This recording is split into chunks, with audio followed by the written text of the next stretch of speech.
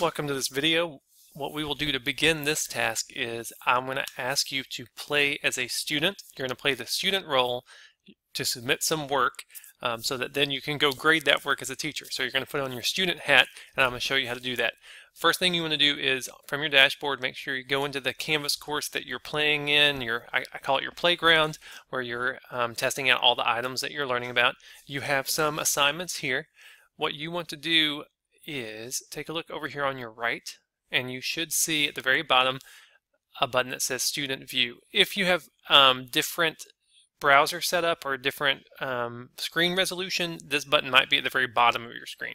So it's either on the right or the bottom, but you want to go into Student View and you're literally going to put on your student glasses, and this will let you see what a student would see at this moment.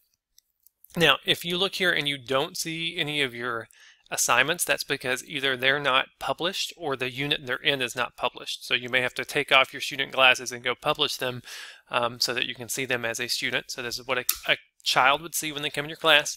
What you want to do is find an assignment that is a text entry assignment. This does not work well. Student View does not work well with your Google Drive, because Google Drive gets confused about who you are when you're kind of playing as two different people. So go to an assignment that does not require the Google Drive, and when you get here, this is what they would see. They would see a submit assignment. They would see your questions here, and I want you to act like a student. Hit submit, and I want you to answer these questions.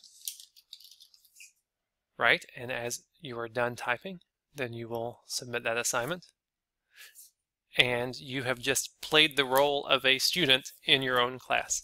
So go give that a try in your Canvas Playground class.